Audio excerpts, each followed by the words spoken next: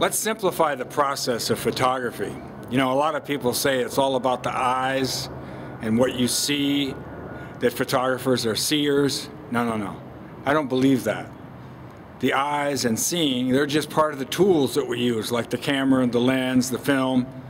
It's not the eyes. Anybody can see that has eyes to see, but it's what we feel and what we get out of the heart that matters. We have to convey a passion. We have to convey an understanding.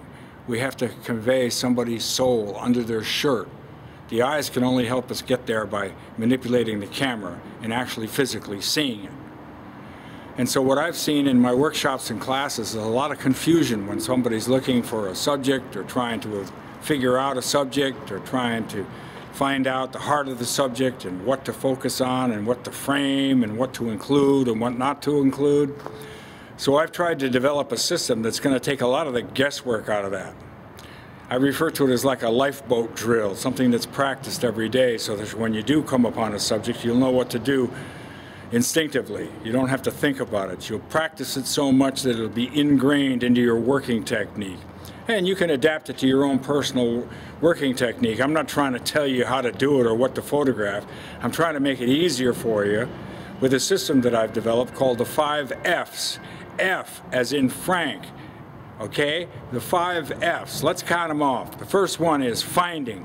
You got to find subject. That's very difficult. That's one of the hardest things to do when you're walking down the street. What am I going to photograph? It could be a rolled up bunch of cigarettes in a mud puddle with a reflection of somebody walking by. Okay, there's 3 or 4 elements to contend with right there. So we're finding a subject that will appeal to the viewer, that will move the viewer in some way for having seen it. You see, that's the product of photography. To create an image that, because of its balance and its visual intensity, has the power to emotionally move or affect the viewer in some way for having seen it. And to do that, we have to find appropriate subject material wherever we are. It could be anywhere. We have to find it. That's the first F. We have to identify something. We find it. The second F is figuring. Now we've got to figure out the subject and how we're going to handle it, how we're going to frame it. What are the elements and factors that are present in all subject areas that we figure out that we must include to give the center of interest added strength? It could be part of the surroundings. It could be part of the person's attire. It could be an expression. It could be something going by in the background. But we have to figure it out. All the great photographers did this. They had to do it. It's evident in their photographs. There's always 3 or 4 or 5 elements and factors that they've considered and that are visual in their photographs. They thought about them, they figured it out, they framed them correctly, and they presented them to you so that you get the whole picture, so to speak, so that you get enough information to understand what they're trying to convey upon you. So the second F after finding is figuring. Now the third F, framing. Framing is very important. We only have that small 35mm frame to fill up. So we have to fill it with all the important details and factors. We have to get close. It's hardly ever that I find a photograph where the photographer was too close. That's one of the biggest problems in photography today. The photographer is never too close.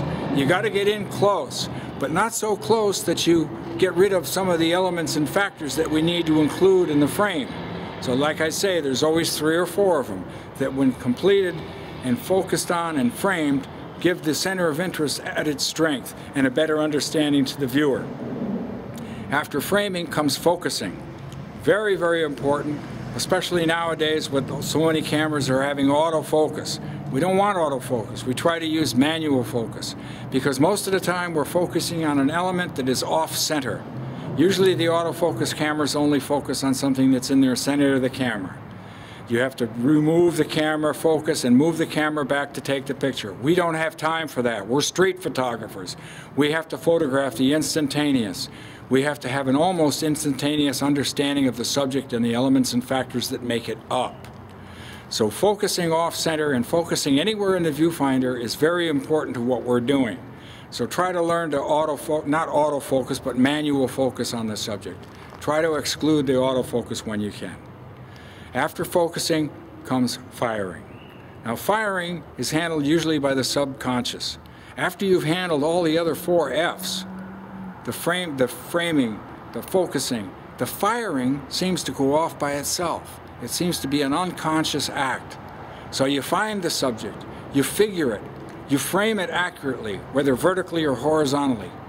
You focus very accurately, and then you fire when the heart tells you to. You can't help that. So please, help adapt this to your shooting technique, and good luck with it. I hope it helps.